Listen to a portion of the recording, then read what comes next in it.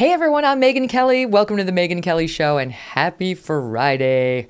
My guest today is my dear, dear friend, Melissa Francis. I've been wanting to do this for a long time. She's been on the show before, but we talk news usually.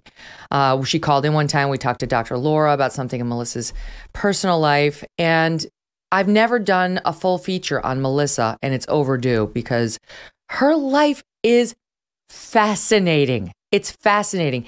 And she doesn't love talking about herself. She did write a memoir, but she's really, she's one of those people you try to talk to her, she turns it around on you. She wants to hear about you. But I got her today. I was like, she's got to talk about herself because she's coming on to do that. You may know her more recently for her work on Fox News, Fox Business. But one of her first jobs came when she was just a baby. The very first one was when she was just 6 months old, when she was the star of a Johnson & Johnson baby shampoo commercial. She had the big eyes and the perfect face and the best attitude, and they saw even at that age, this woman belongs on camera. Well, she worked as a very successful young actress through the years, landing her best known role as Cassandra Cooper Ingalls in Little House on the Prairie, right alongside Jason Bateman, who played her brother, and of course, Michael Landon, who was the creative star behind the camera and in front of it on that show. She left Hollywood behind eventually and attended Harvard University. She got in pretty much everywhere and earned herself a degree in economics, which I just love because a lot of people think she's like, whatever. You just went to Fox News. Whatever. She's like, I have an economics degree from Harvard, so suck it. That's me. She doesn't say that.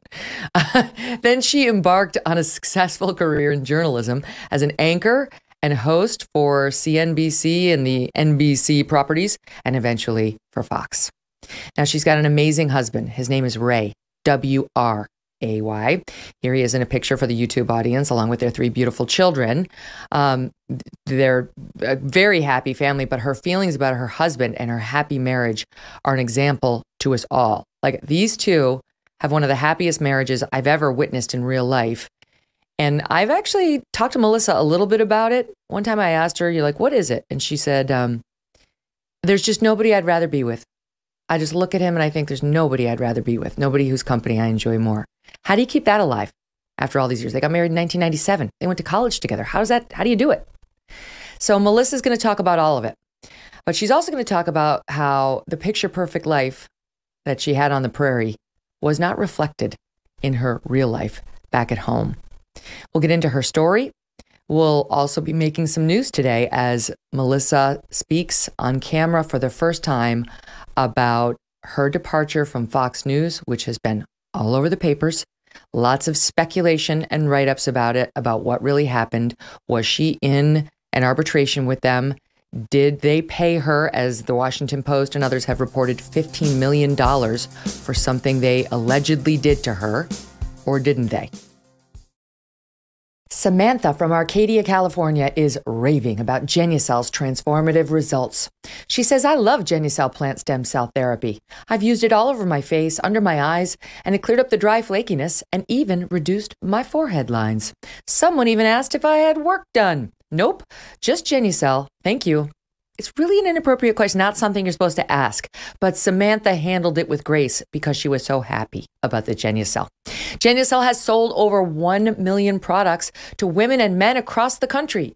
Fine lines, forehead wrinkles, dark spots, sagging jawlines, and even those annoying bags and puffiness gone without risky procedures. And with its immediate effects product, there are guaranteed results in as little as 12 hours or your money back. See the difference for yourself with over 60% off their most popular packages at Genucel.com. But it gets better. Go to Genucel.com/MK now, and they will include the brand new Genucel Hyaluronic Acid Serum as a free gift. Powerful, moisturizing effects to brighten your complexion and further reduce the appearance of visible signs of aging. Plus, all orders will get free express shipping. Visit Genucel.com/MK60. GENUCEL.com/MK60.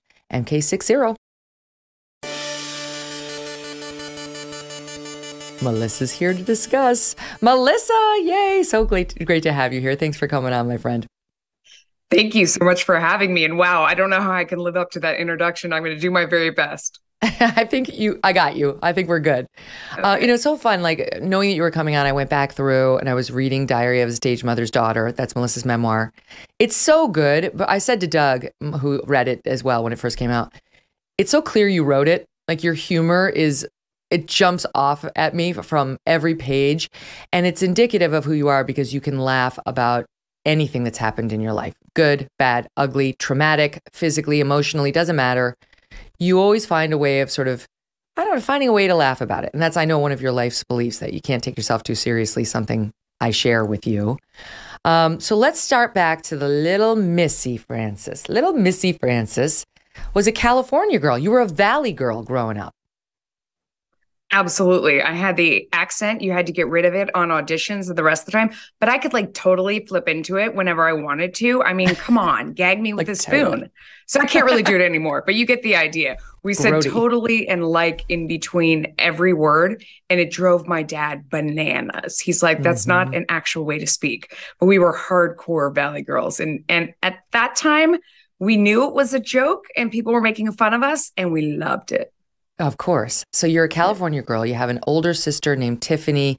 Back in the day, she's 3.5 years older than you were. And you're living with your mom and dad in what's the actual name of the valley? What's the town? San Fernando Valley, the town that we lived in was North Ridge. It was the North Ridge of the valley. It was one of those tract home developments that was just picture perfect. You know, we lived over a golf course. All the houses, like every fifth house was the same as the 1-5 before it. You know how those suburbs are built out. And it's the kind of place where you go out and you ride your bike. We lived on a cul-de-sac. I don't even know if those exist anymore. I'm picturing like the neighborhood in Poltergeist. You know? Yes. They did actually shoot that in our neighborhood. Poltergeist and E.T., one or the other, or both of them. I know it was a lot of the shots came from our neighborhood. I mean, obviously it was like a suburb of Hollywood, so it was pretty easy to do. I was surprised your mother wasn't pulling you down there being like, cast Melissa. Melissa needs to be in Poltergeist. She could replace Carol Ann. She could play Carol Ann.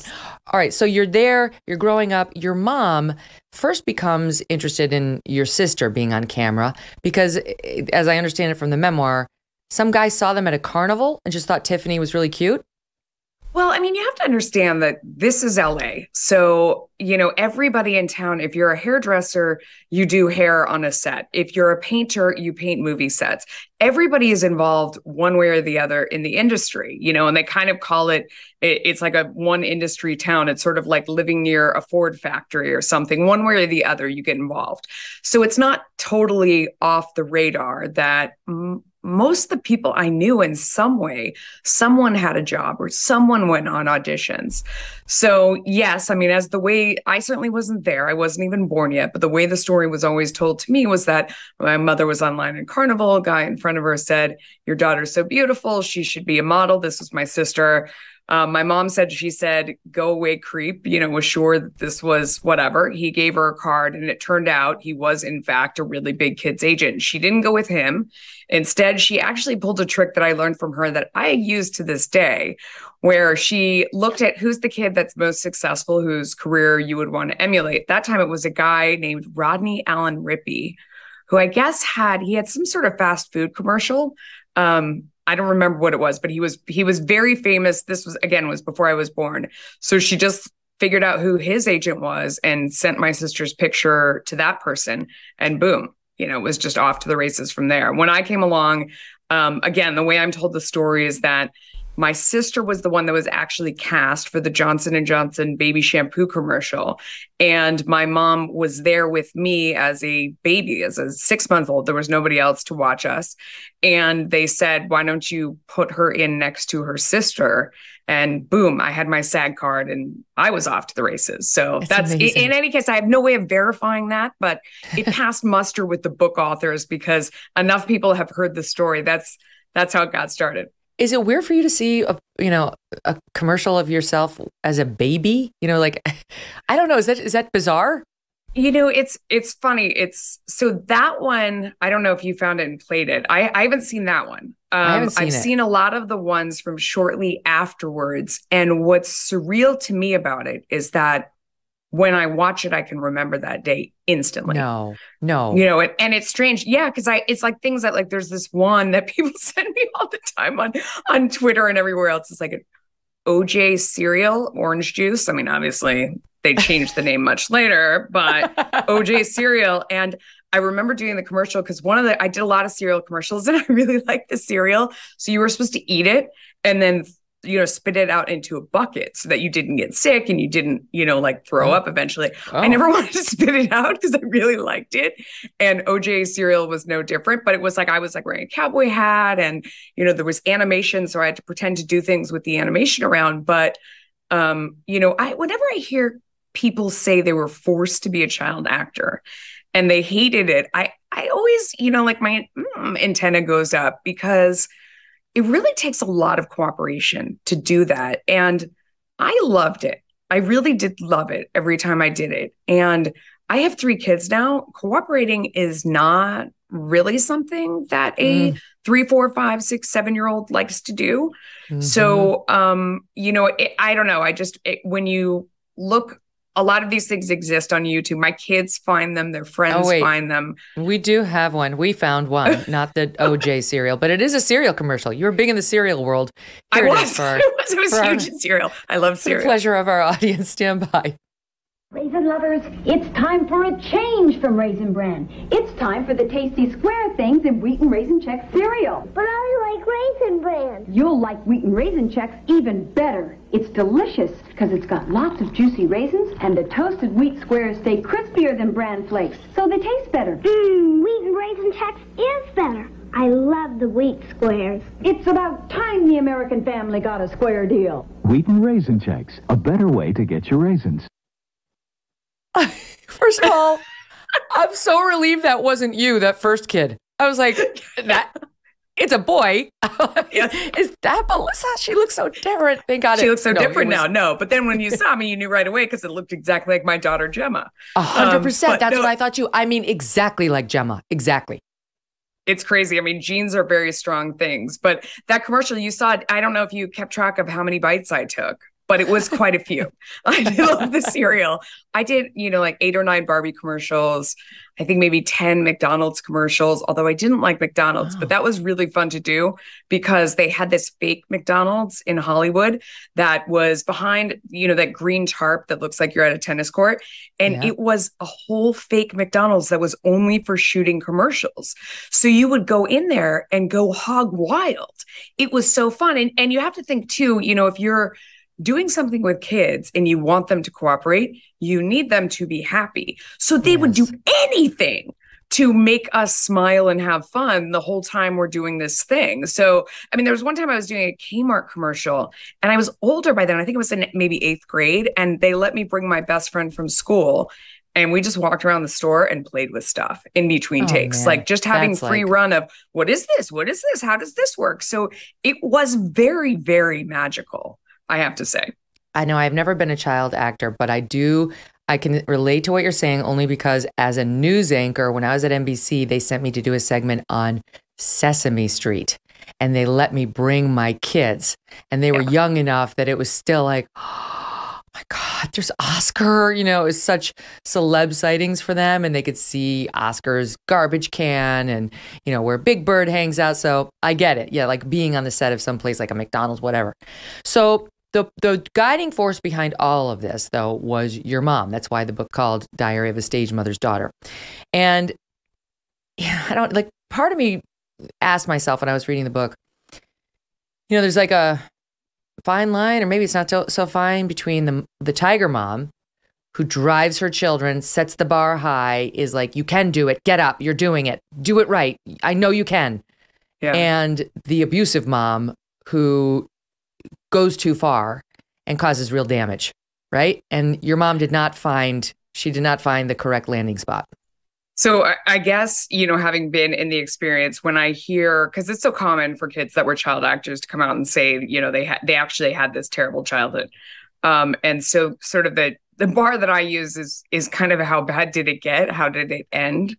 And, for me, it wasn't until I was an adult. And the dynamic was sort of like, she took my sister to do things. My sister was very shy. She wasn't like me, where she naturally wanted to do these things and wanted to perform like a trained SEAL. So she was not as successful. And that was very shaming to her. And over time, you know, my mom paid attention to me and celebrated me and took me, and then basically forgot that she had another child. And, you know, many years later, shortly right after I was married, you know, my sister had a very, very difficult time. She became an alcoholic. She went to law school, had to move back in with my parents, you know, really went into rehab many different times and did a lot of damage to her body along the way. And there was a point at which she went into the hospital because she had really destroyed her pancreas. And at that moment, my mom cleaned out everybody in the family's bank accounts and ran.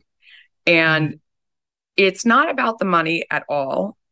What it's about is, one of my very last memories of my sister was she was laying in bed and she was in so much pain. She had been sober, but it was too late. And her body was in pain and her heart was in pain. And I'm going to try and say this without crying. She said, "Wouldn't it be so nice to have a mother?" Mm-hmm. And I had been asking her, you know, what could I do? Because it was clear, you know, that this wasn't going to end well. Mm. And all she wanted was, you know, when you're sick or your child's sick and they just want that comforting from that one person. Yep. And to think that that person had instead taken all the resources, you know, that might help. Not that she didn't get the care she needed, but that would be your response. And fled. To take advantage of her. It's just not human. You know, it's not something that a human being would do. I'm a mother. You're a mother. You would, I mean, that's, I think, probably the furthest thing from your mind that you would do. And it's different from, you know, people will say sometimes there's somebody that you can't help any longer.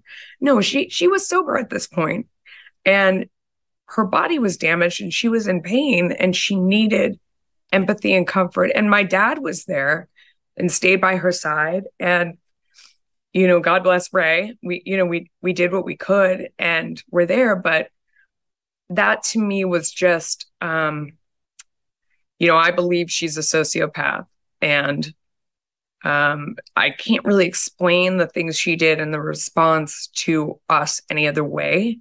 Mm-hmm. And so to me, it's to stop having a relationship shortly before that time. And I'm ruining the book for anyone who hasn't read it, but it's been out for a while. Shortly so okay. Before that time. Yeah, I'm not doing great on book sales here, but you know, originally when this happened, when my sister went into the hospital and my mom cleaned everything out, I reached out to her and I said, you know, this mishigas has to end, and I will forgive everything in the past. We can have a relationship going forward, but we can't go on with this behavior and these lies. Like, you need help, and we need to have an adult, normal human relationship. And by the way, you need to return half the money. And she hung up on me and never called me again. And after that is when I sat with my sister and she said, it would be so nice to have a mom. And then my sister died. And at that point, the door was just closed forever.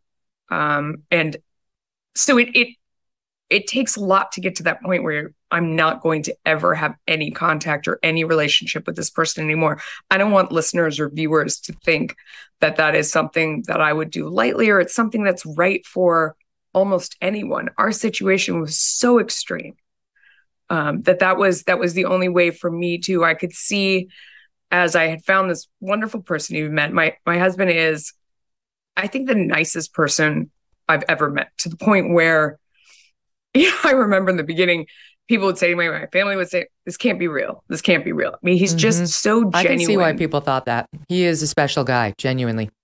And he's fun and he's funny. I mean, the moment we got together, it just felt right and perfect. And we never wanted to be, and perfect's the wrong word. It felt like it fit. It felt like I could be myself. I could relax.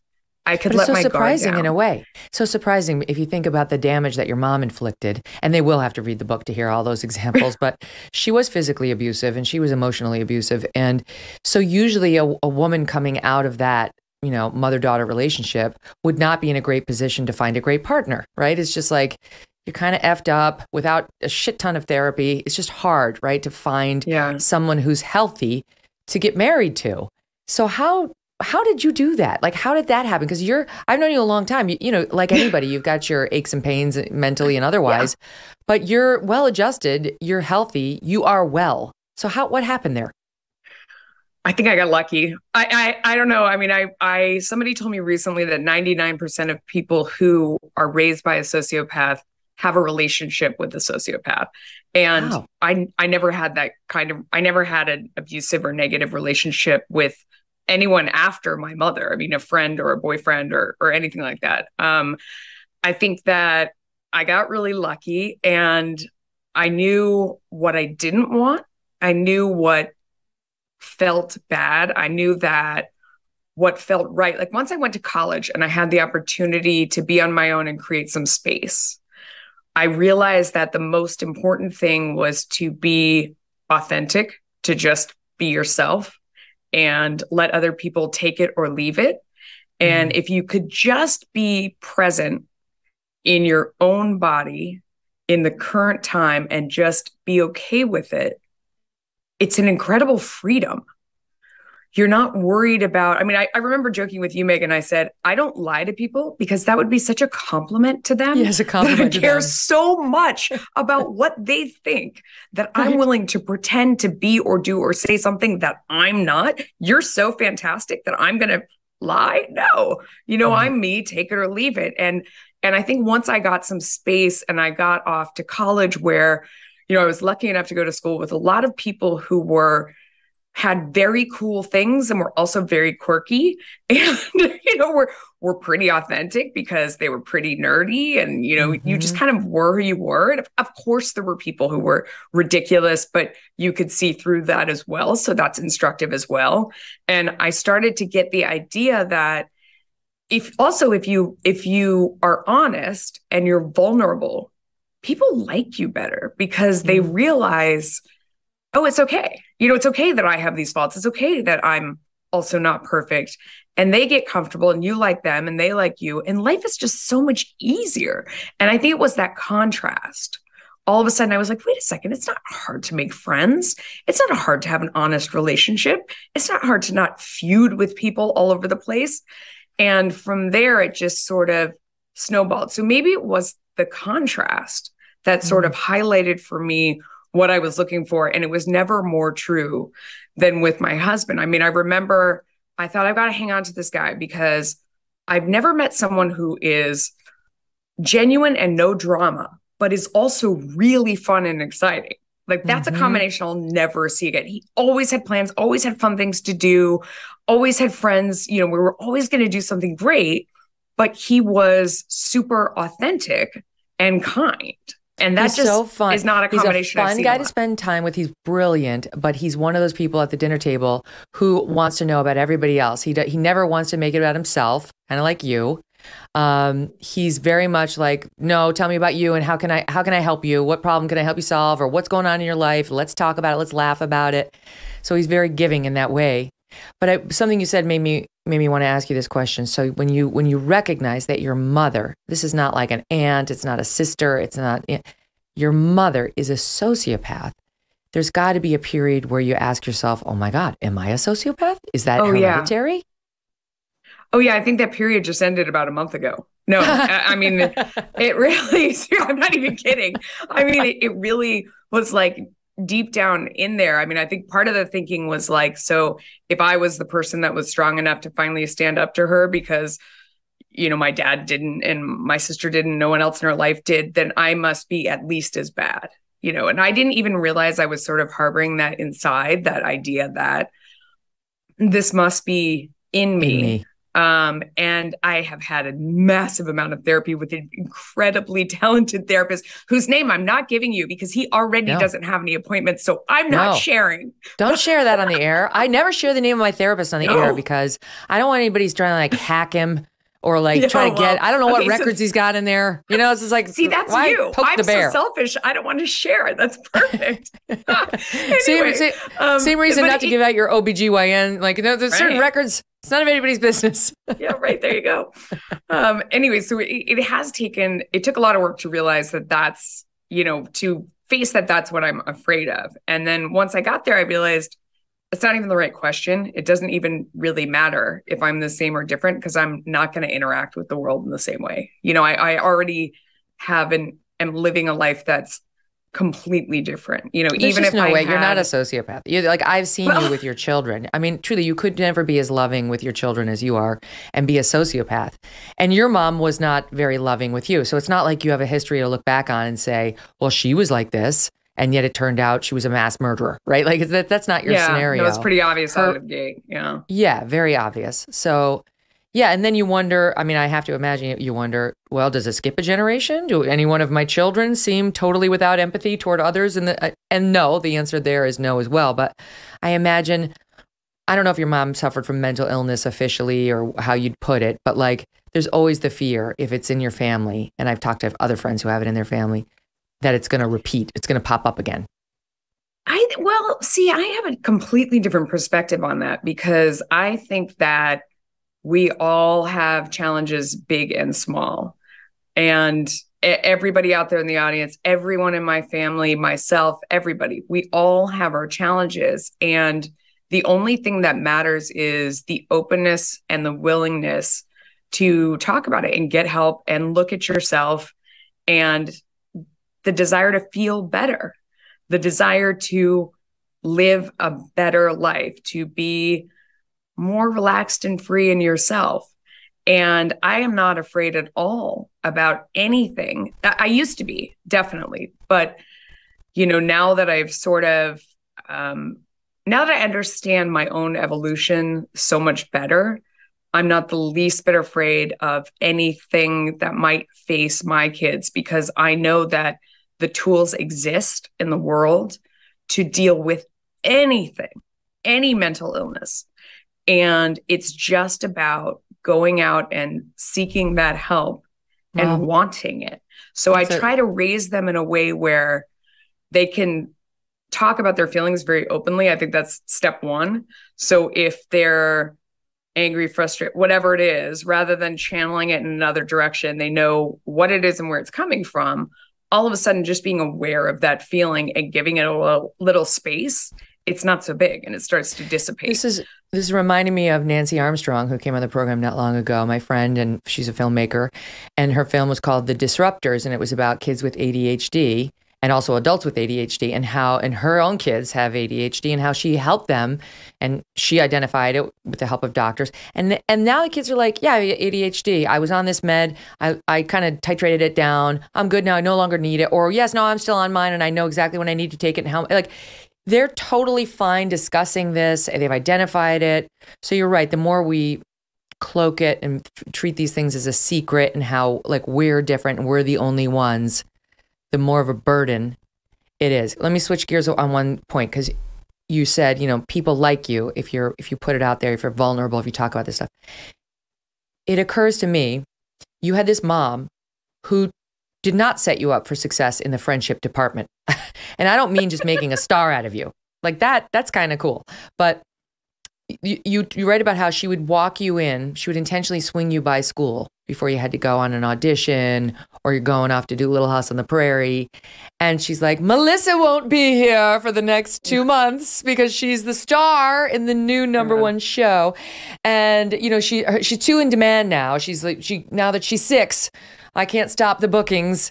So you better just prepare to get all. And meanwhile, I'm sure these little girls are like, F Melissa. We would like to kill her. Yes, right. We're going to throw a brick at her the next time you drop her off here. She better wear a helmet. Yes. It's not good modeling, right? So it's like, you probably grew up not feeling all that connected to little young girlfriends.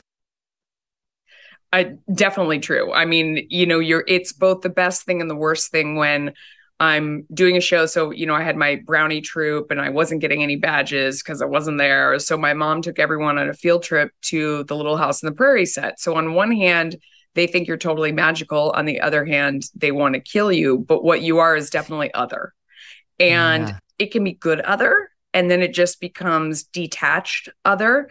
But my answer is really similar to the other things where I think I became a single trial learner where I would see what didn't work, sort of be able to process and analyze that. And people don't like that. Yeah, no, I mean, it was quick for me to see that bragging and looking perfect is not something that people like.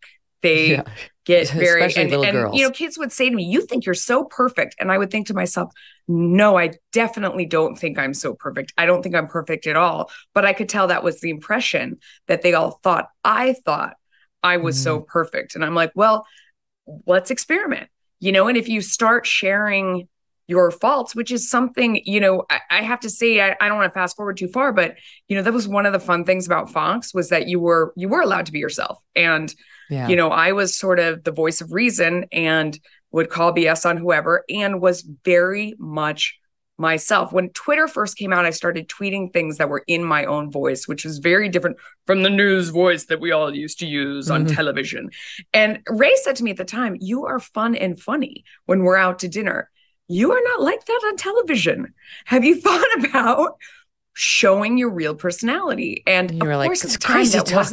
That's crazy talk. That wasn't something we did in news at the time, but it matched with everything else in my life that had been successful. When I showed my real self, when I showed my real personality, when I showed my flaws. I mean, one time at CNBC, we were doing these promotional videos and you were supposed to say, "I am this, I am that." And somebody would say, you know, "I am an opera singer, I am a this." And you're bragging about it. And then you say, "I am CNBC" at the end. And so I wrote in mine, "You will never see my feet. They're the ugliest thing in the world." And they were like, "You can't do that." And to their credit, they let me say something like that. And the reaction was both fantastic and horrible. You know, there were people that thought that was hilarious and were like, "I can't believe you would be so self-deprecating." But to me, the lesson I had learned was when you put on this false front that you are this perfect, fantastic person, no one likes that. And not for nothing, it's also not true. It's not true. Well, you lived it in the most unfair of circumstances because you were not the one putting that messaging out there. You had a very strong authority figure over you who entered the room first. And ta-da, here comes Missy Francis, the greatest thing since sliced bread. And the little girls are like, kill. All right, stand by because I do want to switch to our years at Fox and before the controversy and all that, the experiences that we both had there. And when we come back, I've got to play the greatest Little House on the Prairie clip of all time. So stand by. That's right after this 2-minute break. More with Melissa Francis in 2 minutes. If you're like me, you're growing more and more concerned about the future. The market's all over the place, and inflation is at its highest level in 40 years. Interest rates are skyrocketing. Market experts are using terms like recession, economic hurricane, unprecedented. If you want to protect your future, call a precious metal dealer I trust, American Hartford Gold. They can show you how to protect your savings and retirement accounts by diversifying your portfolio with physical gold and silver. All it takes to get started is a short phone call, and they will have physical gold and silver delivered right to your door or inside your IRA or 401k. And they keep it simple. They are the highest rated firm in the country with an A+ rating from the Better Business Bureau and thousands of satisfied clients. And as an exclusive offer for my fans, if you call them right now, they will give you up to $1,500 of free silver and a free safe on qualifying orders. So don't wait, call them now. Call 866-518-2955. That's 866-518-2955. Or you can just text Megyn, which is MEGYN, to 65532. Okay, so you either call 866-518-2955 or you text MEGYN to 65532. So, Melissa, you hit the mother load. Little House on the Prairie was the biggest show in America. It was prime time. I watched it religiously, and the original Ingalls children had aged out. It was no longer interesting to look at Mary and Laura and Carrie. They needed fresh blood. And that is where you landed the role of a lifetime. And you landed it, in addition to your many other skills, for one particular reason. You could do something that virtually no other 7, 8, you were 8 when you got the role, your old child could do on cue. I'm not going to have you say that. I'm just going to show them the actual scene that aired when you got the part on the night that the first episode, and people can figure out what it was you did. Here it is. It's her parents going down the hill in a wagon dying. Oh, that looks painful.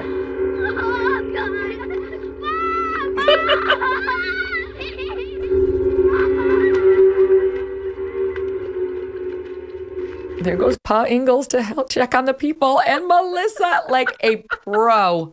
What'd you do?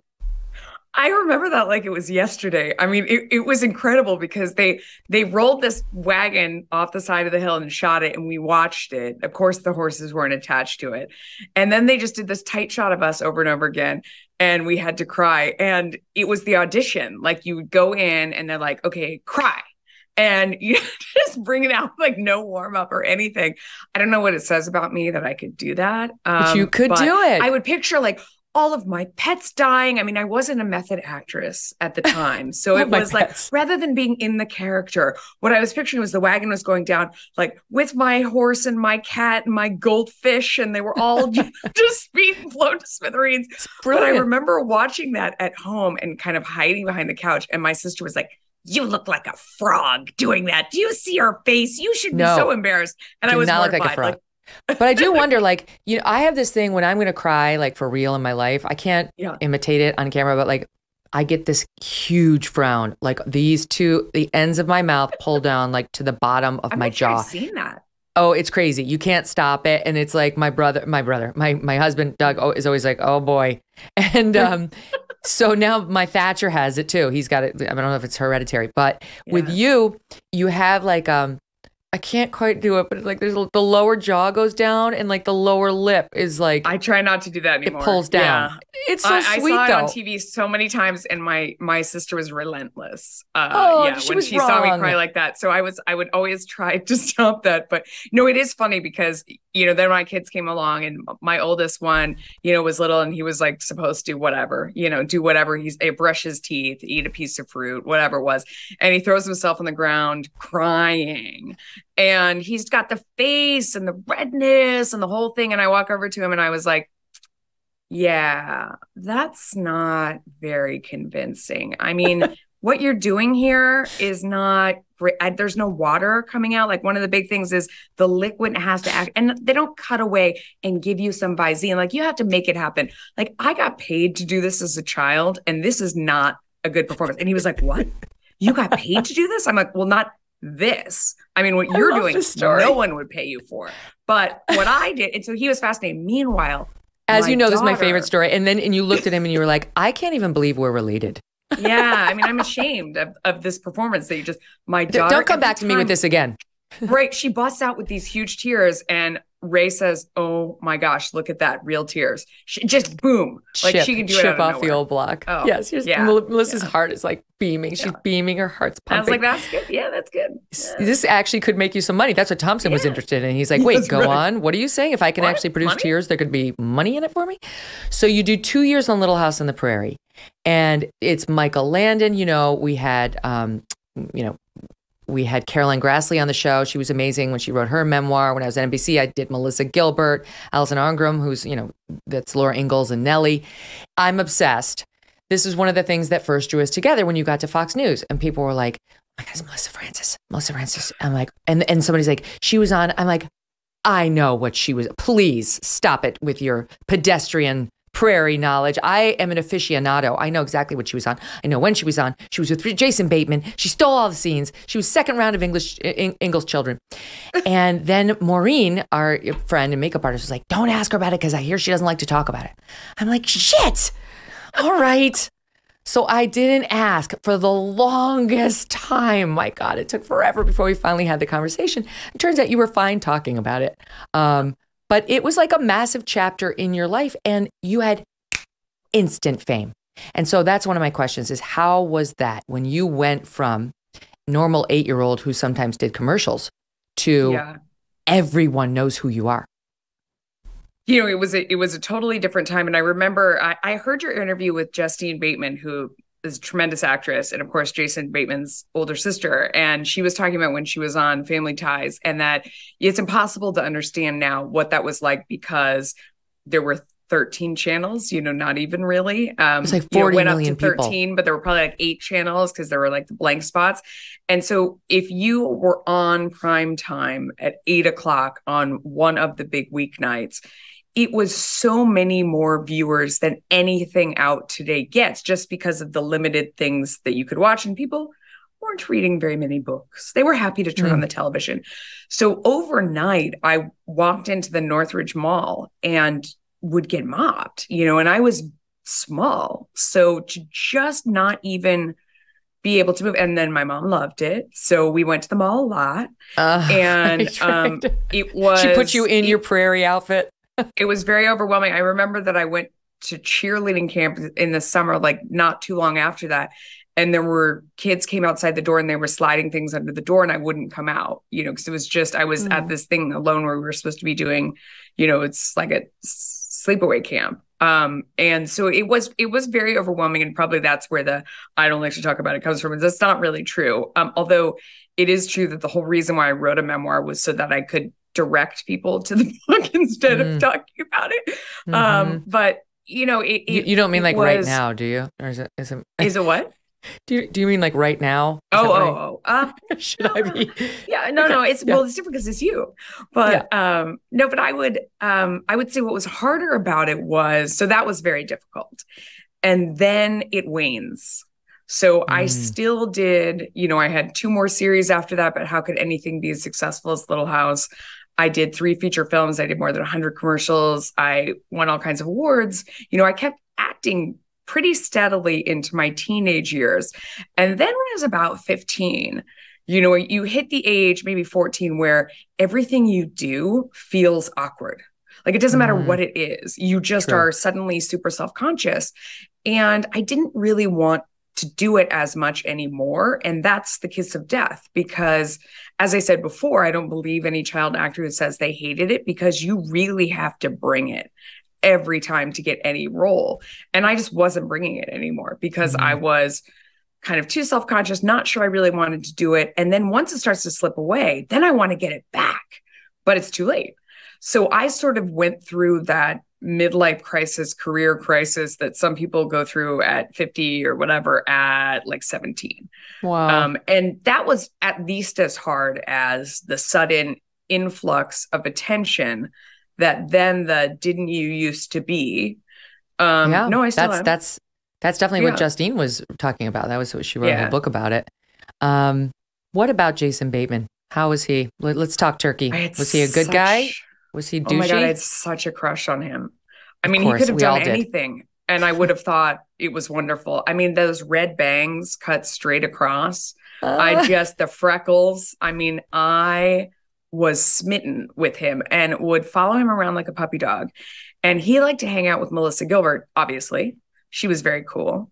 And so he did want to ditch me most of the time and didn't have a lot of luck doing it. So that was sad. But luckily, Rachel and Robin Greenbush were the twins that played Carrie, and they were a lot of fun. And they were exactly my age, I think, pretty much. And so we had a lot of fun hanging out. And Michael made it really, really fun. I mean, again, you need kids to be happy in order for them to perform.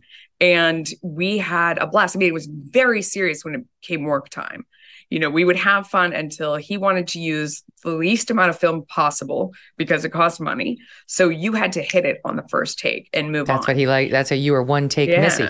I was one take missy, but when I wasn't, he would give you that look and you were like, oh my God, so it was enough about Michael. Back to Jason Bateman. Did you ever hook up with Jason Bateman? Did you maintain a relationship with Jason? I wish. No. I mean, I saw him a couple times afterwards. I'm a huge fan. I mean, I think Ozark is probably one of my very favorite shows. I have so much respect for him. He is one of the few of us who transitioned into not only a phenomenal acting career, but he is, hardcore creator, writer, director, producer. He did the thing that, you get to a certain point and, I talk about feeling awkward. What I didn't like about acting when I got into high school. The phrase that I remember hearing was, I don't like saying someone else's words. I don't mind pretending to be in character and doing something else. But the dialogue, to me, I'm a big dialogue person. The dialogue was not authentic. And I didn't like that anymore. When I went away to college, we had the career services office, and you went in and, everybody at Harvard was going to be a lawyer, a doctor, or a consultant, basically, or going to Wall Street. I was like, I don't want to do any of those things. And I saw a journalism internship. And of course, everyone assumed that I had been on television and I wanted another way back on television. And I understand why you would think that, but I realized later what appealed to me was the storytelling. My favorite thing about local news, I love to go out to the tiny town that had 3 people and the one person who was having the bizarre experience or the really cool thing. And you sat with them and you went into their life and you walked around their house and you saw everything about them. And then you told their story to the world. And to me, it was the storytelling, and it was so much more satisfying than entertainment, because in entertainment, it takes you 3 months or a year or whatever to do a story. With local news, you just turned it in a day. And I didn't have anyone telling me what it had to be, or no, you don't like that line. Like, you went out there and you were with a photographer. It was kind of like being cops. It was the 2 of you. You went out to a town. I had this one photographer in Connecticut who used to say, well, they better not, rob a bank on a slow news day, because we'll come and find you. We would dig in on a story and you're like, hey, I know what we could do. Why don't we go to this place and see if we can track down this guy? And you had a fixed amount of time. You had to be on the air by 6. So it was like a mystery or whatever, a choose your own adventure that you had to finish by the end of the day. And it was very similar in the sense that it was a visual and creative art where you were writing a script and there was, the sound and all the different elements that you weave together like a quilt. But what I loved about it was that it was so much more immediate and I had total control. And, once I got into news and became an indoor cat, I became an anchor because I had kids, and that was fun. But the creative itch wasn't being scratched anymore. That's what led me to write my very first book, which was Lessons from the Prairie. And I actually wrote that in 3 months. I would wake up at 2:00 in the morning, naturally without an alarm clock, and would write for 2 hours and go back to sleep. And it was just, that was my process. I would go to sleep thinking about what was the next story I was going to tell, what was the next chapter. I just like set the character, set myself free, because I was talking about, okay, here's what we need. What's a story from this time period? I would wake up, it would be there. I would write it down. I did it really fast. I loved it. I wrote my second book and I was kind of out. The book thing wasn't feeling as authentic anymore. And I decided I wanted to write comedy. And I started writing scripts, and that was the next step, was sort of the invention of characters. What would they do? What would they say that would be authentic? I won a comedy competition, a script competition. That was amazing. And she wrote this great script based in part on the news biz. I mean, based all on the news biz. No place specifically. It wasn't based on any place specifically. No, no, news in general. Doesn't rhyme with Vox or Knox. No. And she won the whole thing. Like, these are people submitting their screenplays and their drafts from all over the country, and she won. And so, like, a light bulb went off. I'm like, maybe there's something more I can do. Maybe I can tap back into these creative genes that I haven't been using for so long. That's one of the frustrations of, in particular, cable news. This job lets you stretch a lot of muscles, but cable news is like, you're a one-trick pony. You do this one thing, you do it for 1 hour, you have 46 minutes of content, you get up and down in a story, and you got to move the hell on, and not a lot of stretching of the muscles. All right, let me stand you by, because I said we were going to get into Fox, but we didn't quite get there, but we will. I want to talk, before we talk about the controversy and the way you left, we got to talk about our years there and Roger and the news biz. So we're going to do that right after this quick break. Melissa stays with us. We talk about Fox. Her lawyer's here, if that tells you where this is going. And remember, you can find the Megyn Kelly Show live on Sirius XM Triumph Channel 111 every weekday at noon East. The full video show and clips by subscribing to our YouTube channel, youtube.com/Megyn Kelly. If you prefer an audio podcast to get your news, follow and download on Apple, Spotify, Pandora, Stitcher, or wherever you get your podcast for free. And by the way, today is Friday, which means we'll be sending out our American News Minute. That's my Friday email to you. If you want all the week's biggest headlines in under 60 seconds, subscribe now. Go to megynkelly.com. You type in your email address, and I will send you an email in about 3 hours. Send them out around 3 o'clock. Well, 2 hours. All right. Sign up and you'll see if you like it. I know you will. There is so much to love about fall, from the cooler temperatures to the changing leaves, the pumpkin spiced everything. Just ask Michael Knowles. What better way to soak up the best of the season than with a Michael Phelps swim spa by Master Spas? A Michael Phelps swim spa combines the benefits of a pool with the therapy of a hot tub. It comes in a variety of sizes to complement almost any yard, even if it's a small backyard. Master Spas worked with Michael Phelps, the one and only, to develop an at-home training and fitness solution that you can use year-round in any season. Yes, even in the winter. Exercising in the water is a great way to include physical activity in your daily life, whether you're a beginner or a fitness enthusiast. Relax after an afternoon of raking leaves and yard work. I mean, you can do that there whatever day you want. The hydrotherapy jets are going to massage away any aches or pains. Now, as your fall calendar fills up, a Michael Phelps swim spa is the perfect place to spend time together as a family. The swim spa draws people outdoors, and the kids will love splashing and playing in the swim area. Michael Phelps swim spas are 100% made in the USA by Master Spas. That's the world's largest swim spa manufacturer. A Michael Phelps swim spa is energy efficient too. You can use it all year long. Go to masterspas.com, put in the promo code MK to save $1,000 on a Michael Phelps swim spa or $500 on a Master Spas hot tub. That's masterspas.com, promo code MK. So you wind up after a stint in local news working for CNBC, the glorious, welcoming, lovely house of NBC. And and I remember after things quickly fell apart for me there, you were like, I tried to warn you. It's like, come on. We pulled a little clip of you with Contessa Brewer on a show you did back in the day. It was called It's the Economy. This one was on MSNBC. So funny to think of you there. But here you are discussing college students. Well, you'll see. I never had a roommate in college. I mean, not one who actually shared my bedroom. So this wasn't a problem for me. But I know for you, perhaps it was. You wish there was a rule governing whether your roommate could engage in sexual activity when you were there. You're saying that having sex in a room while someone else is there, this was a problem for me. And which side of the equation are you implying that I'm on there? I'm just saying, what is she trying to say? Oh my gosh. I don't even remember that. I remember the things as a kid. I would vow that never happened. I don't even remember that. That's so funny. So cute. I love your look there, like young, wholesome, yeah, where new, is she fresh going face. with this? Contessa, where are you going with this? Yeah. I was just going to say, no, but just in terms of your look, that's before you got Foxified, right? When you get to Fox, they Foxify you. They put the lashes on. I've told the story before, but I remember I was like, I'm not putting on false eyelashes. I'm doing news. And Julie Banderas goes, get the fucking lashes. She wasn't wrong. They do make a nice difference. In any event, you wind up after CNBC at Fox. And despite how it ended, like, how would you characterize your how many years were you there? 8? I think I was there 9. Okay. How would you? So what was magical to me about Fox was when Roger Ailes originally recruited me.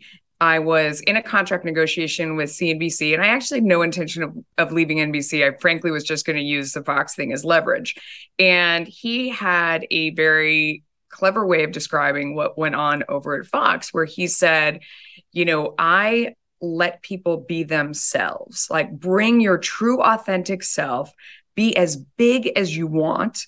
I don't tell people what to say. In fact, we have various seats that are filled. There's the brainy blonde, there's the brunette vixen, there's the leading man conservative, there's the likable liberal. Like, he very much cast it like a television show. And he said, I know how to let people get out there and really experiment and be themselves, which was very different from NBC, where it was very much in a box, like the way you delivered the news, don't show your personality. But ironically, it was at NBC where I had challenged somebody on Obamacare, saying that there was no way people's prices were going to go down because if you could do math, that didn't make any sense. And they told me I was disrespecting the office of the president by criticizing Obamacare.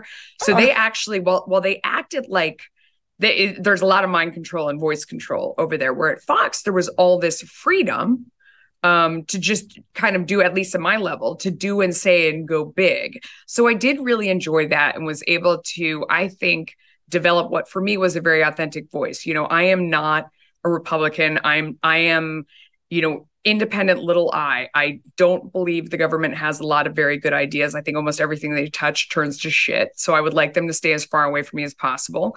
And I want to make decisions for myself and my family, but I respect everybody else's freedom. You do you, baby. Whatever it is you want to do over there, as long as you're not hurting someone else, you go for it. So, unless you're that Canadian shop teacher, in which you should not do you. You can do you behind the privacy of your own bedroom door. Stay away from my kid. Yeah. I'm sorry, I'm on a tear. Yeah. Yes. So, I mean, as you know, that's a seat over there. There are a lot of people who are that sort of quirky libertarian area. So, I could and I also felt like it is so much more honest to tell people up front where you're coming from. I'm very forthright that I think that the best thing for the entire economy, for the whole country, are the lowest taxes possible, because we all spend and give and use our money more efficiently than the government, who is, let's be honest, a bunch of crooks. So, and I put that out there. And then when I report on a story, where I'm coming from, as opposed to me pretending like I'm not engaged, I'm not invested, and I don't care. If I don't have an opinion on tax policy, why the hell am I a financial reporter? Like, if I don't care about the economy, that's what people are trying to get you to believe when they say that they're non-biased. Of course, if you don't have an opinion, you're either brain dead or totally disengaged. So just be honest about where you're coming from. And I felt like I could do that at Fox. Mm-hmm. Yeah. You got hired during the Roger era, as did I, of course. And of course, he was brought down in 2016 by the Me Too movement. And there was discussion at the time about, you and I were very close friends, but we did not discuss this. And even when shit was going down with, people questioning whether I was going to speak out or why I hadn't said anything about him, you and I never talked about it privately. It was like something we did not discuss. It was just, people have to understand, he was like a cult leader, and you didn't discuss the cult leader. And so even though we were close, it was like, you don't discuss the cult leader. Like, that shit is plutonium. Yeah. And so anyway, it all came out, and he gets escorted out. And the question is whether, like, what that brought up for you in terms of your experiences with him. It was, to me, nothing ever happened. In retrospect, then you look at conversations and you realize where he was kind of testing. And I was like, there was a point in time where he said, I just don't think you want it enough. I know there are other people that are willing to do anything. And I was like, what do you mean? I'll work on the weekends. I'll come on holidays. I'll anchor anytime you want. I didn't get it. So I think that there were a couple of meetings where when I gave the language at the time to my agent. And then when I look back, I feel kind of like an idiot, because it was clear sort of what was going on. But I didn't really... It was more afterwards, when you look around and you kind of see what has been going on, you're sort of seething as someone who I was like, oh, I didn't have that in my toolbox. Other people are kind of either using this to get ahead or being really hurt, which is devastating. And I think maybe another reason why wasn't preyed upon is I wasn't a vulnerable person. I have a husband who works, and I don't care if I'm on television or not. So I don't have a lot of weaknesses that could be exploited. But it really did, it destroyed a lot, and which was the right thing, but it was never the same after that. But I can't say it also got any better. Yeah. What do you mean in terms of the environment there and elsewhere? In terms of that, I mean, specifically what happened to me, the idea that, after he left, they promoted all women within the building. There was a woman running every department. It was a woman CEO. It was a woman lead counsel. It was a woman who was working on the contracts. And, the point in time came when I wanted to negotiate my own contract, because I felt like I'd been promoted to the host of Outnumbered, which was doing better than ever. We were, and the marker is you're doing better than the show that comes before you and better than the show that comes after you. So you're, a peak, not a valley, not a hammock in the time slots. And I had that show. I had my show at 4:00, which was also doing incredibly well. And every night I was on either Hannity or I was on Tucker. So I was thinking, oh, I'm in for a good pay bump this time around. They said no. So I said to my agent, thank you. Anyway, I'm going to do this negotiation myself. I did a lot of research and I'm a nerd. As you said before, I studied economics, but I also reported on finance and I know how these different models work. So I sat down and I tried to figure out like, what is the common denominator? Okay. You figure, yes, people make more if your name is on the show versus if it's an ensemble. Time of day matters because there's more revenue in the morning and the evening than there is in the middle of the day. Years of service should matter. It doesn't matter as much, but it's definitely one of the factors. How long have you been there? You've gotten a number of pay bumps, all those kind of things. And so I held steady for every different variable. And after a year almost of collecting data, and by doing that, I asked everyone, what do you make? Do you know what this one makes? And the thing that people don't realize is that the agents go out to try and get new clients. They whisper to you what they got for this one and this one and this one. And this one used to be my client. When she was my client, I got her this. So they spread all these numbers about. And they do that as a way of attracting talent. Now, of course, I have no way of knowing if those numbers are true. But when I heard something 2 or 3 times, I would put it into my spreadsheet and kind of just see what the pattern was. I didn't know what it would be. And I'm going through and I'm looking, and all of a sudden it dawns on me in every scenario, if you sort by time of day, if you sort by ratings, if you sort by years of service, anything, it comes out that the woman on the screen at that second is making a tiny fraction of what the man sitting right next to her is making all day long. Like, I watched the channel and I thought, oh my goodness, this is really crazy. And I'm not talking about like 20% more. It's like double, triple, even more times what the person next to them was making. Again, these were numbers that were given to me by other people in the building who, frankly, they would say, we'll fire you if you talk about your salary. So these were deep, quiet conversations, or these are from the blabbing agents who tell everyone everything. And so I prepared, to go in and negotiate on that basis and say, look, but in my heart of hearts, like, this is really the crazy part where I say you would think it would have gotten so much better after Roger left. I honestly thought that the disparity was left over from Roger's days, and that maybe based on his whole persona. And he said to a lot of us, he said to me, I think he said to you at some point, this person's supporting a family, so they need more money. It's common for, people of a certain age to think that way. And, women will take less. We agree to less. So I thought it was just a holdover from then. And we were also at the same time on the Business Channel doing a ton of stories about companies who went out and hired a consulting firm to come in and do a full review of everyone in the company and make sure that they weren't open to lawsuits like this from people who say that they're not paying fairly based on gender or race. Hold on, sorry. Yeah. So, I thought they would, silly me, be receptive to this feedback and want to fix it. But that's not what happened at all. All right. That's a good place to bring in your lawyer. Yes. Let me do an ad. Yes. We'll bring Kevin in next, and we'll get into something Melissa's never discussed publicly before, how it actually ended and how it came to be that on October 7th, 2020, in the midst of hosting 2 successful shows, she got a message in the teleprompter telling her, "You are canceled."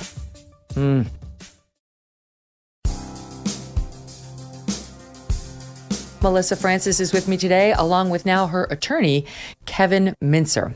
All right. Hi, Kevin. Welcome. So Melissa decides that Fox might be interested in hiring maybe an outside consultant to figure out whether the women are being paid less than men on a company-wide basis. And silly Melissa thinks that might be something that the company would want to do. I don't know how many companies would want to do it, but it doesn't sound like there was much of an appetite at Fox.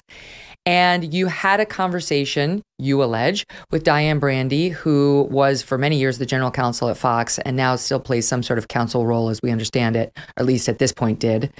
And what happened in that conversation, Melissa? Well, you have to understand at the time that on my desk, there were 2 screeners from the Screen Actors Guild that had a Bombshell and The Loudest Voice.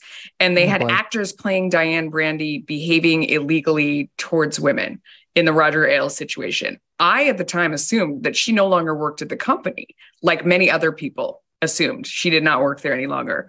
When I said that I wanted to do my own negotiation, they sent me an email back saying, you'll be meeting one-on-one with Diane Brandy. I was shocked because I thought, wow, you're going to put her in a room alone with the woman, to negotiate something. I wasn't even aware that she's still here. We ended up having a voice conversation. I had actually scripted out exactly what I wanted to say because my math and my points, I felt like I wanted to be crystal clear. I didn't want to misspeak any portion of it at all. We started, small talk. She was very nice. How are your kids? What's going on? Then she segued right into, are you going to hand this off to someone else? It's not common for talent to do this for themselves. And no, I'm good. And I said, look, I think there's this disparity. And I basically laid it out. She said, well, I want to stop you there. This is not the way you want to do this. You don't want to compare yourself to other people. Back, I said, no, I'm not comparing myself to other people. I'm saying that I've collected this data. And I explained just like how I explained it to you. I went through how I did the comparisons and what I came up with. And finally, she broke in and she said, and I wrote it down verbatim, that's how the world works. Women make less than men. That's just a fact. And at that point, I basically fell off my chair onto the ground. I mean, luckily we were on a speakerphone. So I couldn't believe that she would say something like this, being a woman, being where we had been in Fox, being through everything we've been through. Being a lawyer. And when I being a lawyer, when I kind of recovered myself, I said, well, the gender pay gap around the country is 70 cents on the dollar. My back of the envelope figures seem like we're running at, 200, 300, 1,000% in some cases. I would think we would want to be doing better, not worse, given where we came from. And she said, you don't know this isn't how you want to do this. I want to help you. Why don't you go back and think about what your counteroffer would be? And, the compensation committee meets in a couple of weeks and, we can talk again before then. And I got off the phone. Of course, they had scheduled this meeting about, half an hour before my show. And I was just floored that someone, not only would you say that, but you would feel so insulated from any sort of pushback or any sort of punishment, and that you would feel free to just say that. What's funny is, I can't tell you how many people since reading that comment in print have reached out to me and said, it's so funny because that was my exact experience with her. And that rang so true, that part. And there were many stories of different negotiations and things where she had said something similarly outrageous. I think it's I don't know. I don't want to speculate. It's just an approach in negotiation or something, but it was astonishing to me. Oh, that's interesting. Was it a tactic? Because it does seem impossible that any lawyer would say such a reckless thing. I should tell the audience, the spokesperson for Fox News says, quote, Melissa Francis's version of that conversation is untrue and patently absurd. So they deny it. It is absurd. I agree with that. It is totally absurd that she would say that. I 100% agree with the fact it was absurd. And that's how I felt at the time. But there was a second step, as I understand it, involving somebody in human resources. So it wasn't a one-stop deal for you. No, I mean, when that happened, I was stunned. And then I was really mad because I felt like I had really given so much time and effort. And I loved my job. I loved being there. I loved my shows. And that's how I actually started the conversation was, I'm grateful. I love this place. I love everything I have. I love the shows that I'm on. I'm grateful for the opportunity. I think that I deserve a raise. This is a normal way to have a conversation. I felt that way. So then I felt And you hadn't gotten a raise. You hadn't gotten anything much of a raise at all in 8 years or something. That was one of your very incremental. Points. Yeah, very incremental. But now I had gone over from, I'd been made a full-time host on Outnumbered, which had millions of viewers. Before that, I was a host on Fox Business, which has many, many fewer viewers. So it makes sense that somebody on Fox Business makes a fraction of what somebody on Fox News Channel makes. I had been named the new co-host publicly of Outnumbered. So all of a sudden, I had a job on the channel that makes all the money. And they pay the people, or so the agents have always told me, and the lawyers and everyone else, they pay the people on the channel that makes all the money more of the money than the people on the channel that makes less money. So it seemed like my expectation was reasonable. Again, all I wanted was to be paid what was fair, not a penny more or a penny less. I felt like there was something discriminatory going on. And I was asking the question, is there? I was shut down so definitively in that conversation with her. I went to HR within the next day or two. I can't remember. Kevin could tell you exactly how long it was, but I marched in there and I sat down with HR, who in the past had dealt with me very fairly on other issues. Again, naive me, I thought that I was going to have a conversation and they were going to fix things. And I said, first of all, here are 2 screeners with Diane Brandy, and she's not sued these people she's a private citizen. She has people portraying her here doing illegal things, and she's not sued them for defamation. So that, I don't know, she's a lawyer. You would think if this was inaccurate, somebody would have done something. Why would you put me in a room with her? Why is she negotiating with me? And they said, well, she works in New Jersey. What? Things work differently there. That was his answer. She's in New Jersey. I said, what? And he said, well, I can guarantee you'll never have to speak to her again. And I was like, okay, well, and I went through, I said, I'm going to read you a transcript of everything that happened. And I explained, I wrote down my parts, read it verbatim. I wrote down what she said afterwards. As we were speaking, I took notes, then I filled it in exactly afterwards. I read the whole thing, and he and another woman in HR sat there stony faced, never said anything. And when it was over, I said, so what do you think? And he said, well, I don't know that we have a gender pay problem here. And I said, I demand an investigation, first of all, into Diane Brandy. Second of all, into the gender pay discrimination that I very much believe is going on in this company. And I don't care. I don't need to be on television. I've been on television since I was 6 months old. I am lucky enough to be in a position where I don't support my family. So I will die on this motherfucking mountain before I will let this go, because I am really mad. And they're just looking at me like I'm a crazy person, which I can understand at the end, but no reaction, no response, no. And this is somebody I dealt with in HR who had actually solved problems in the past very thoughtfully. And I'm starting to get the message that this isn't, no one wants to work on this. Like this no one isn't, wants to go there. No. And I just stood up and I walked out. And once again, I was floored that they didn't deny it. No one, remember, to this point, there's no one that said, you're wrong. Mm-hmm. Diane Brandy said, you're right. And F you. Live with it. All right. The HR said, we don't know this is a problem. But we're not that interested in checking it out. This is not a problem. So now, all right, so let me go to Kevin on this one, because normally, having worked at Fox News for many years, I can say everyone there, especially talent, has an arbitration clause in their contract. And that means if you find yourself in a dispute with your employer, you've got to arbitrate. This is Gretchen Carlson's whole thing. Remember, she was very angry that, everything had to go to arbitration and you couldn't put it out in the public.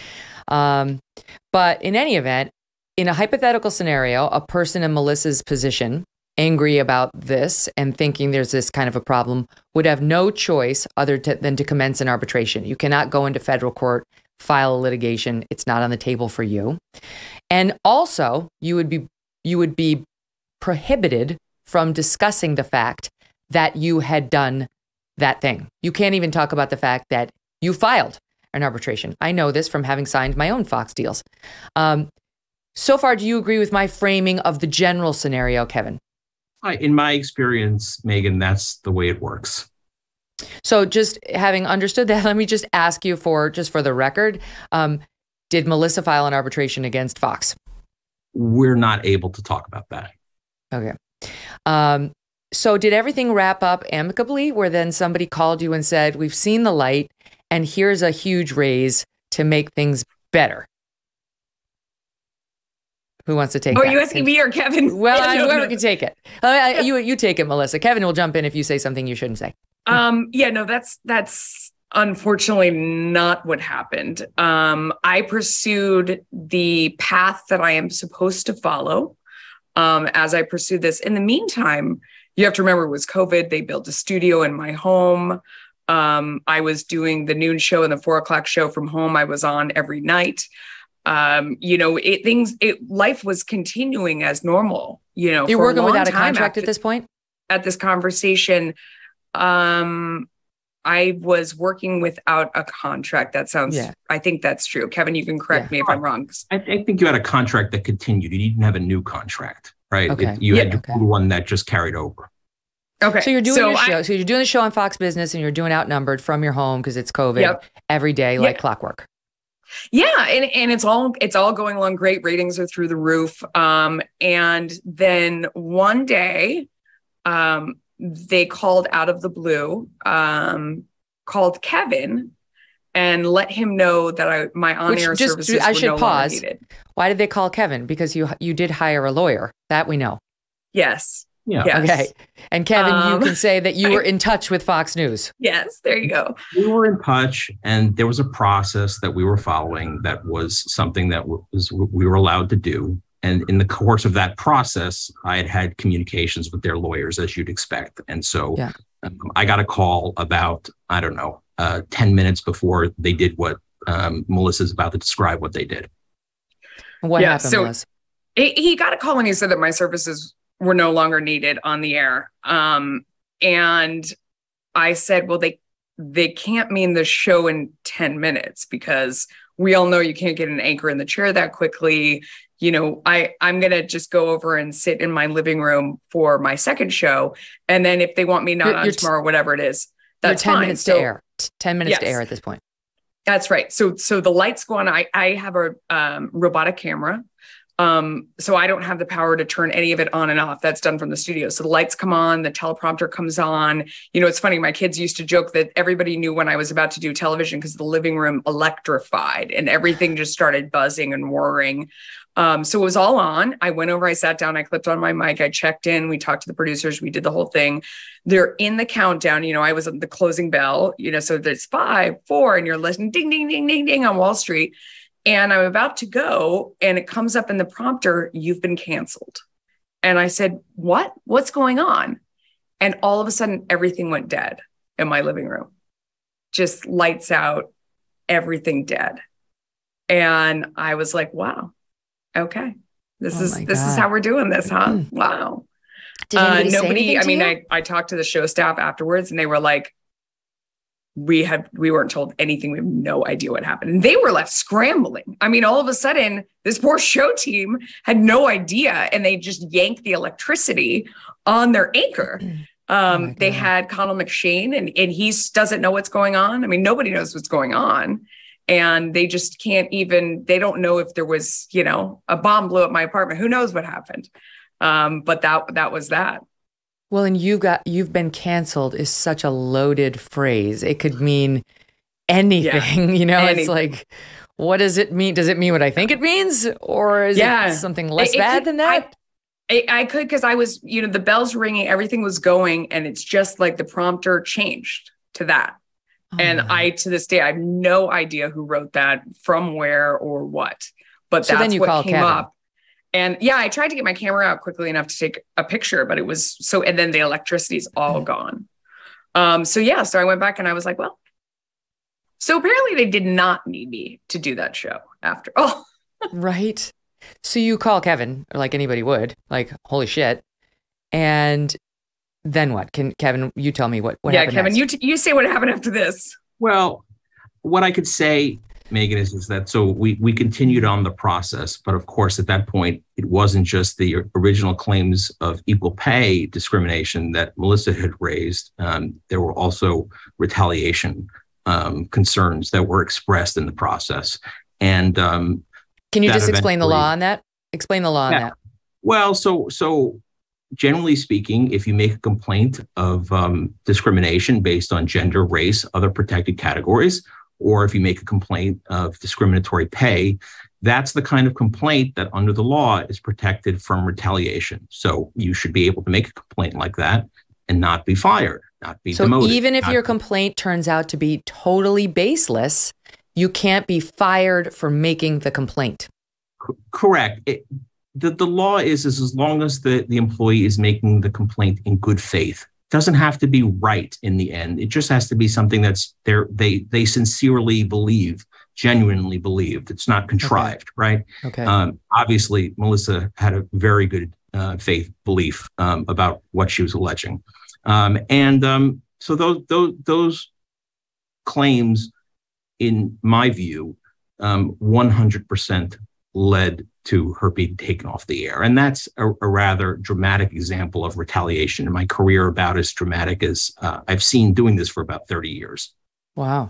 So you're saying she was canceled, taken off the air of those two shows because she was pursuing a gender pay claim or making an allegation against Fox News? Yeah, because of the complaint, internal complaint that she made, and what she did to pursue that, without question. Which would be, if that is true, 100% illegal. Correct. And that's why the New York Department of Labor is now currently investigating exactly that. And we expect them to have a finding, and we'll have more details on that and can talk in more detail on that particular fact. But it was enough for that type of investigation. So correct, and they're looking specifically, Megyn, at the retaliation aspects of this, because based on what we described, it was so outrageous and so clear that it warrants government looking at it, which they are. And I think the results of that will speak for themselves eventually. Now, I want to say this because there was a comprehensive story in the Washington Post on June 19th where they reached out to Fox on this allegation and Fox said, quote, "We parted ways with Melissa Francis over a year and a half ago, and her allegations are entirely without merit.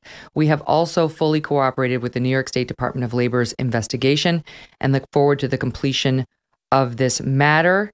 Then they also said, with respect to the cancellation, which would result in a few months later of you leaving Fox altogether, quote, "Fox News Media regularly considers programming changes, including to its daytime lineup, and will launch new formats as appropriate after the election," quoting a network spokesperson. And they continue, "These changes are being made independent of any other ongoing matter."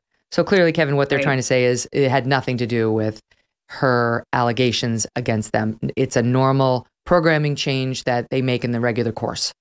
Right. And that, of course, is utter nonsense. There was no ongoing program change in the normal course. Melissa was the only person whose programming situation within that period of time changed. I think this is something, again, that the Department of Labor is looking at, and you're not going to have to take my word for it or Melissa's word for it. We'll see what the results of that, and that will be public. So, Melissa, did the Department of Labor ask you to go testify or, give evidence in front of them? Can you speak to that?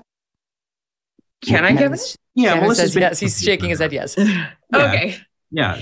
Yeah. I mean, they definitely wanted to, pursue the details and try and figure out what happened, because frankly, the circumstance that I described, I mean, you would think we were living in the 70s. It was like flashback to, things that you would not think happened any longer. And, was pretty startling and jarring. It was, I thought, wow, it must be that they are canceling Outnumbered. We're never going to see Outnumbered again. Mm-hmm. The programming, there's some massive programming change coming by the end of the week that will fully explain why I am the only person who has suddenly disappeared, even though, my ratings were higher than as I said before, the show Before and After Me, we use as our marker, all those kind of things, all in the weeks leading up to it. I was in very high demand. I was on 3 times a day, every single day from my living room. They went to the expense of building a whole home studio here and getting a camera. They didn't do that for every anchor, much less the whole building. You're hosting 2 shows. I mean, it doesn't sound like they didn't like you.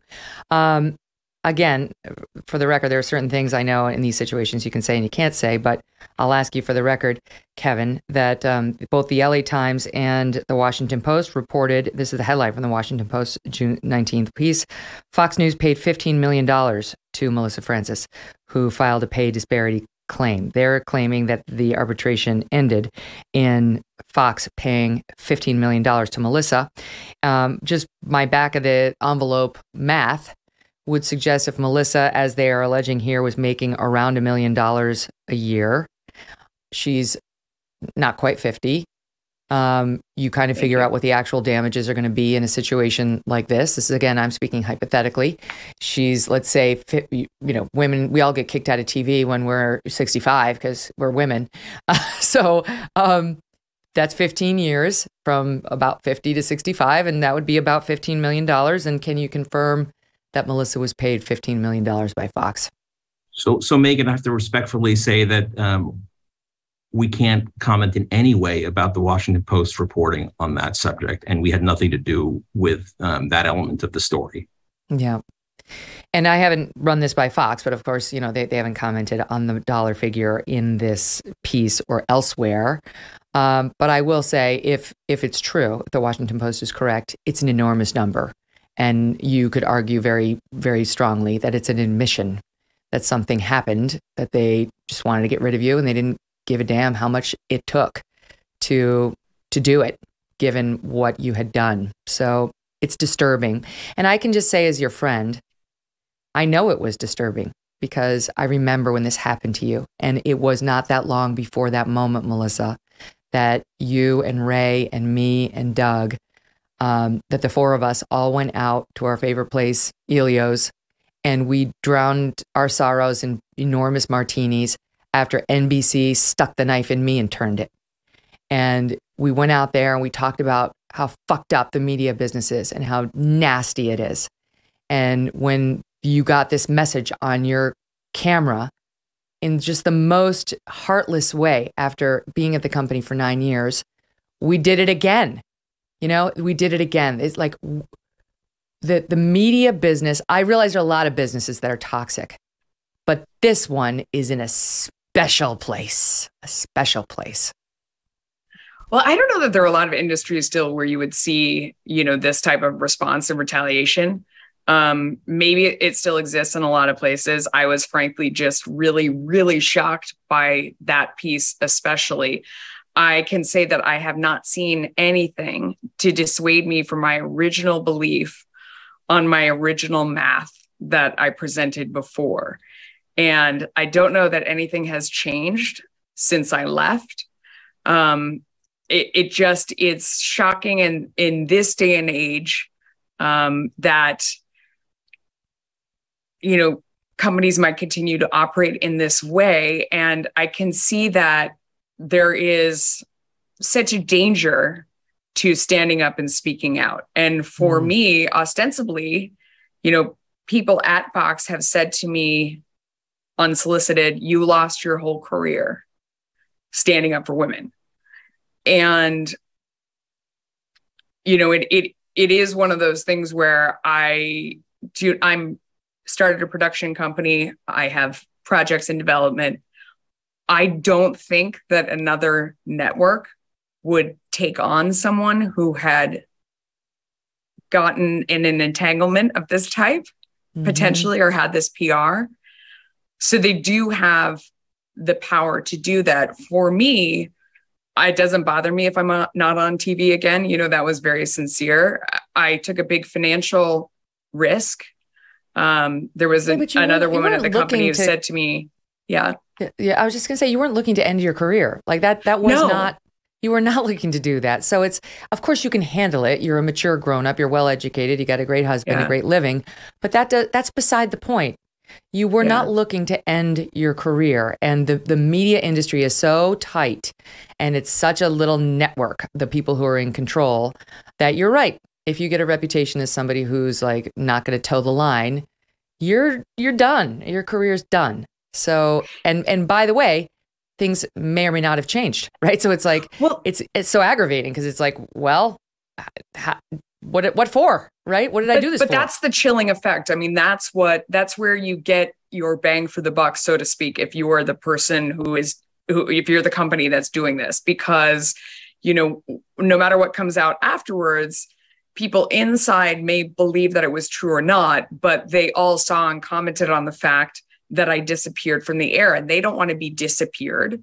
So even if they believe anything that's going on inside is true, that's what retaliation, that's why there is, a group within the Department of Labor that's specifically out there looking for retaliation, because it's not about what happened to me. It's about all the people still inside who are thinking about it and are like, I think she was right, but wouldn't dare raise their hand in this new company that's run by women, and wouldn't dare raise their hand because they're like, I saw someone else get disappeared. And they know that I was cooperative, well-liked, had good ratings. There's nothing you could come up with to say why. I mean, Lord knows if there was something in my file, they would have already put it out there. I would have read about it in the papers for sure. Can I ask you a question in Fox's defense? Let me ask you a question in Fox's defense, since they're not here. And this is based on my own personal experience. As you know, I was a female in the primetime lineup of Fox, and before that in the midday lineup, and before that in the morning lineup. And I will say, my own personal experience was they were always very generous. And this is during the Roger era, and my final contract was offered to me by the Murdochs, not Roger. But it was always very generous. And I actually know for a fact that I was making more than most of my male colleagues. And that my last contract that was offered to me was definitely bigger even than O'Reilly's, because as soon as I left, he went and begged them for it. And they gave it to him, and he wouldn't last much longer. But my experience with them was my being a woman was in no way an impediment to them paying me very, very well. I mean, I think you mentioned at one point, you told me that something similar had been said to you about, why men would make more within the building. But obviously, right, you proved them wrong. I mean, as usual, you're a superstar and an outlier. Roger once said something about somebody having a family to support, and that's why they were getting more. But I think, Megyn, I mean, to your credit. And also, I got the idea of talking for myself because that was something you had always done as well, and not had the agent in between you. I think, as usual, you're a superstar and you're an outlier. I mean, I'm sure it's serious. You make more than, I don't want to stir up any trouble, but it's just, all I can say is that I looked up and down the dial from before the sun rose to all the guys at night, and compared everybody up and down. And no matter how I did it, there was no scenario at the time, based on the knowledge that I had, where it was there was no Kevin, let me ask you, as a lawyer, was doing better than a man. As a lawyer, I mean, I've done these cases too, and I know you're an employment lawyer. So this is not unusual to have one earner, like exceptions to a problematic trend. Exactly, Megyn. So it is totally common in these kind of cases for an employer to be able to point to one or two specific cases where, if it's a gender-based claim or women have been treated well, or if it's a race-based claim where Black employees have been treated well in terms of salary, what have you. But that's not the standard, right? Everyone is entitled to equal treatment. Everyone is entitled to equal pay. So it's not an answer under the law to say that, oh, well, we have a couple of examples of people who are treated in a non-discriminatory way. It has to be across the board. Yeah. Oh, my gosh. It's like, I was thinking about this, Melissa, because I was thinking a lot of the people in this audience are going to be Fox fans, and they may not be big on gender pay. You know what I mean? Like the general instinct is like, shut up. Well, you know what I'm saying, right? So, but I do. We have to talk about it. We have to be able to talk about it. I do. I mean, the thing for me was, I just wanted to be paid what was fair, not $1 more or not $1 less. With any public company, when it's time for them to do the press release about earnings, oh my gosh, we're doing so great. We have so many new customers, blah, blah, blah, blah. Then when it comes time for the union to renegotiate for the talent, for who had the labor, they say, oh my gosh, we're turning out the couch cushions on Outnumbered to collect change to pay the lighting bill. So it's very normal for a company to try not to pay. I was trying to come up with, for myself, being an economics person, proof, like a logical reason why I should get a raise. I was trying to find the math of why this didn't make sense to me. I presented to them without emotion the math of the situation with men and women. And I even said, I don't know that this is true. Again, I'm getting this from all the gossipy agents and lawyers. So hard. And they keep this secret for a reason. Yeah. And so I said, I just, and there were a couple times where someone said, what is it that you really want? And what's fair? Not a penny more, not a penny less. I just want parity with the people who I anchored a show on both channels. That's an unusual talent because on the financial channel, you have to have a lot of background and knowledge on that specific thing. They don't just let I know it's just like Fox News channel. Once you go down that path, I feel like the overall stats are what's persuasive. Because if you start to be like, I make less than this guy, it's like, well, the audience responds better to him, or like, he's funnier, or he's whatever, right. So it's like TV is such an, I don't know. It's like, I agree. Like Roger used to go by his gut, right? So you can't argue with that. But if you look at the stats of all the women against all the men, and the case law shows this, that's an okay way of doing the analysis. And it comes up vastly disparate. That's a problem for the company. Let me ask you this, because we're running out of time. How are you now? Like, you have other projects going. How are you feeling? And was it worth it? That's a tough question. It caused a lot of, it was hard on my family. And it was really hard on my kids. They didn't know what happened. And so I loved my job. I did not want to leave. I never thought that was where we were headed. I guess I was naive. I have a friend who's a major executive at another broadcast company, and has done the 360 review with the consultant to make sure they aren't open to lawsuits. I really did not think it was going to blow up. I was not negotiating. I was trying to figure it out and get what was fair. I didn't feel like what I was getting was fair. And I didn't think that was an outrageous thing. I didn't think I was starting a crazy, huge blowout by just asking for what was fair and being willing to accept. Like if she had said, you're wrong, your numbers are wrong. No, you're already making, no, who are you talking about? She just confirmed, when I said this one, she just confirmed everything that I had, Diane Brandy. She confirmed it over and over again. And at that point, when somebody says to you, I'm doing something to you that's illegal and fuck you, you're going to like it. It's like you're like, what? That's where my whole life changed in that one conversation. Her response, that one conversation, my whole entire life changed forever. Because I'm not the kind of person that can just sit there and let that go on across the company. I wasn't going to do it. Whether I lost everything or not, I wasn't going to do it. And you didn't.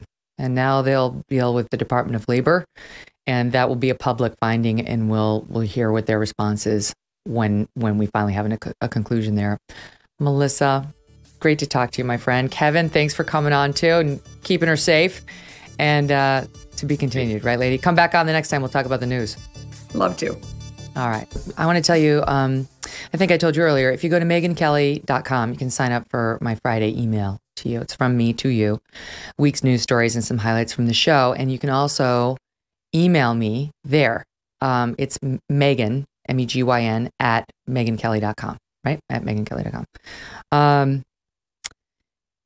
We've gotten so much feedback about our piece on Blake Barklage, which we aired on Monday, the 17-year-old son of my friends who died suddenly of myocarditis last October. We're coming up on the 1-year anniversary. And I just want to give you a sample. Laura emails in, Megyn, I bike commute to school every day, and I rarely have to pull over while listening to your podcast. Today I did. I literally felt like you were speaking directly to me, helping me in my own grief. I'm attaching my own son's obituary from last month. I'm a very private person. I've never emailed a host of a show before, but I needed to share it with you. Now I stand here by my bike, crying, feeling for the family you highlighted on the show. Thank you for helping me get to know that I need to let others help and hug those kids of yours. Laura, thank you for that email. And thanks to all of you for participating in this show, online and otherwise. Don't forget to tune in next week. It's our 2-year anniversary week. We have some really great shows with you, Ben Shapiro and others. Have a great weekend.